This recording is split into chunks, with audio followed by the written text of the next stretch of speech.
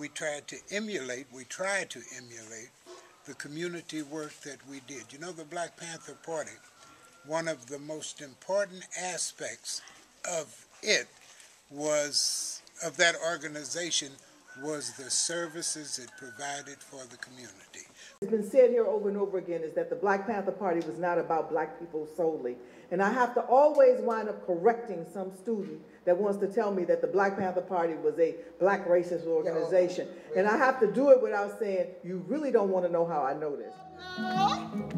Don't you give up, like they get rough and then they get real tough. Don't you, don't you give up. Being a Panther woman, you were always strong, even when you felt vulnerable. In public, you were always strong.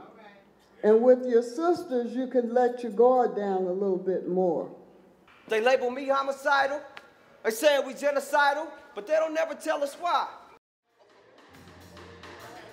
One love, one love, give thanks and praise to the Lord, and I will feel alright.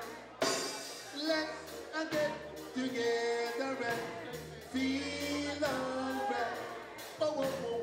You never thought that this isn't something that you weren't gonna do.